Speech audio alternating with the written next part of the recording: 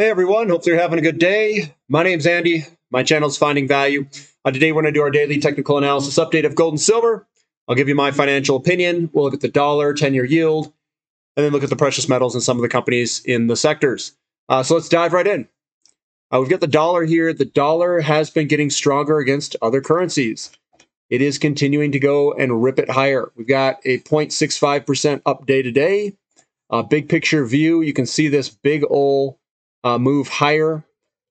We've got the expansion phase of real estate, really 2019, 2020, somewhere in that range, but looks like we're taking a detour and heading higher in the DXY. Does that mean that our inflation commodities are going to do poorly in an increasing interest rate or an increasing dollar environment?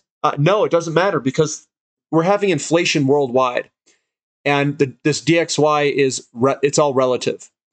And with the inflation worldwide, and I've been thinking about this for a little while, it's just everywhere else is having higher inflation than here, but we're still having massive amounts of inflation. So the dollar in absolute terms is still continuing to decline. We've got the 10-year yield. The 10-year yield continues to go up as well. If we had this ultra strong dollar, then why are yields going up? Why is inflation impacting the interest rates? It's because we don't have a strong dollar. It is a weaker dollar, and that's why interest rates are heading higher. We've got interest rates. This is on the daily basis here. It does look like they want to go higher. It looks kind of bullish, and we've been cycling kind of up over time with these yields, and that's going to cause money to rotate from bonds over to precious metals and whatnot. And here's the bond market. The bond market's probably rotating. We've broken out. We've done a retest move to this trend line. It looks like we're breaking lower again.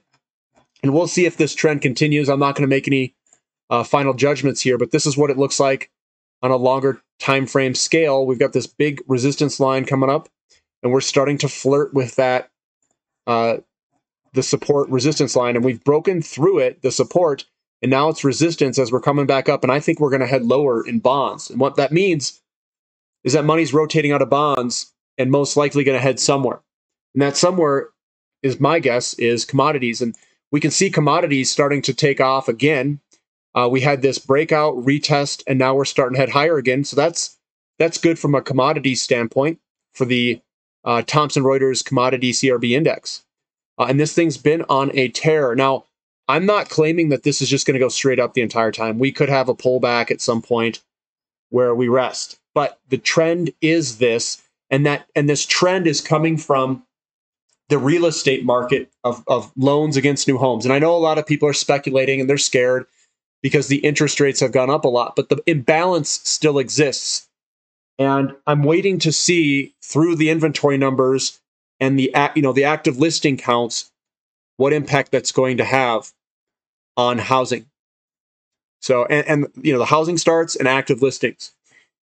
Gold itself, remember, we are really early to this game. This is still early. We've got a full retest move here. So we've broken out of this little pattern here. We've come all the way back to this retest type movement.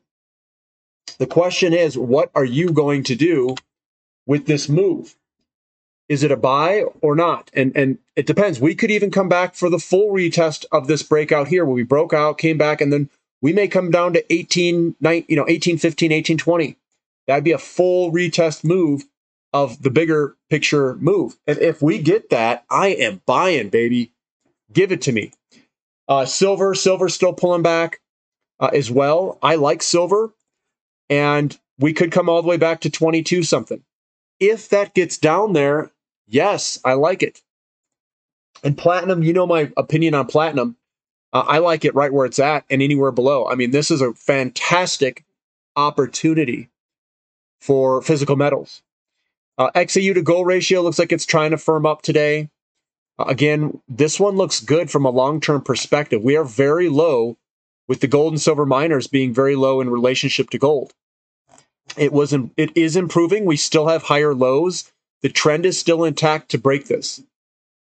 We just got a better buying opportunity here. Karora Resources, let's go on the daily. This thing is still pulling back. It looks like it's slowing down its momentum. We'll have to see over the next few days if this thing turns around. EXK, another one that's been heading lower. It's back inside the pattern. And we're getting to levels where I'm seriously thinking about adding in some money here. FSM, that's also pulling back.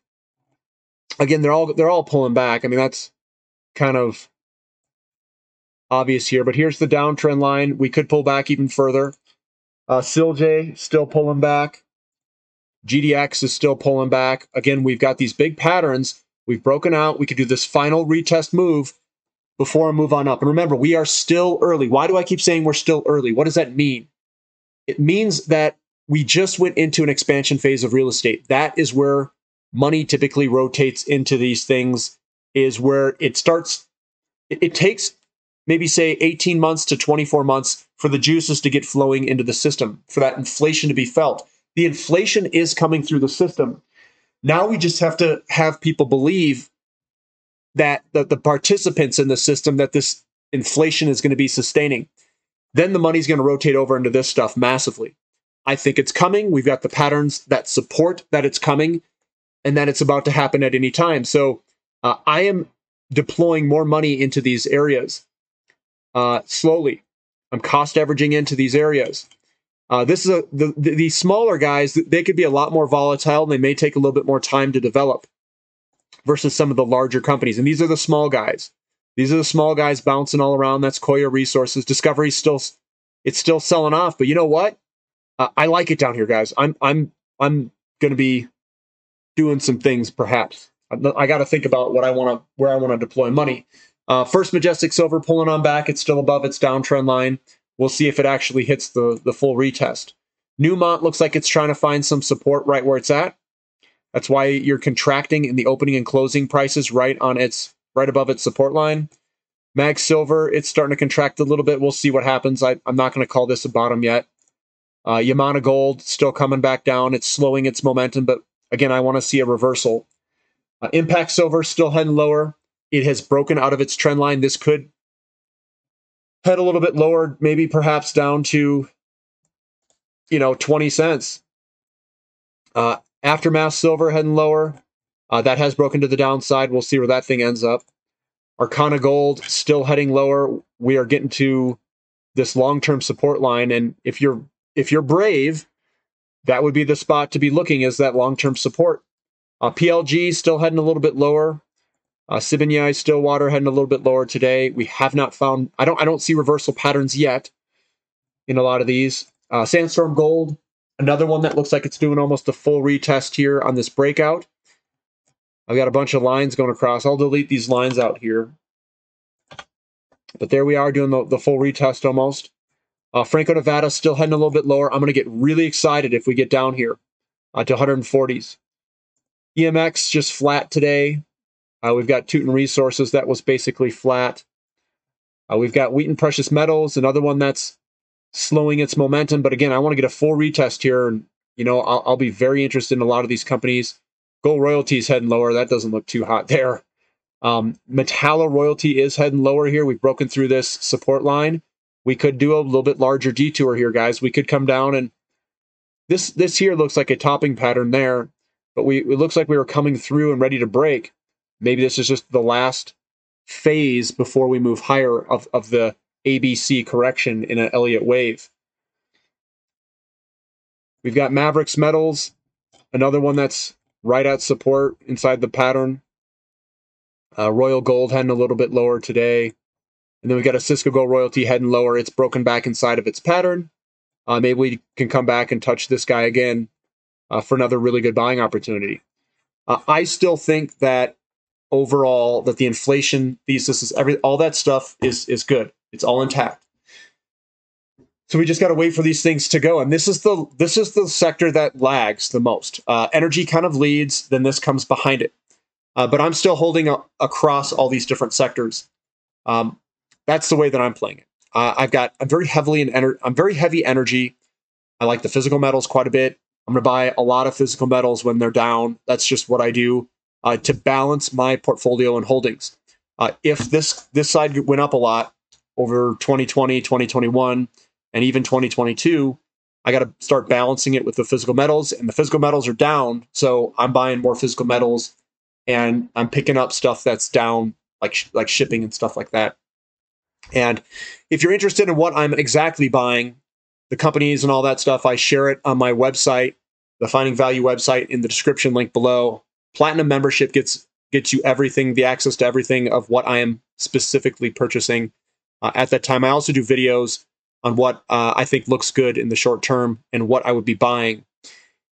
And I think we're getting close to those buy points, guys. We're getting there. It's just going to take some time. Be patient and let this momentum kind of fizzle out. And then once we start to see it come back up, that's when I start getting excited. All right, guys, thumb up for the content, subscribe to the channel, subscribe to the website if you haven't already, and thank you for listening. This is Finding Value.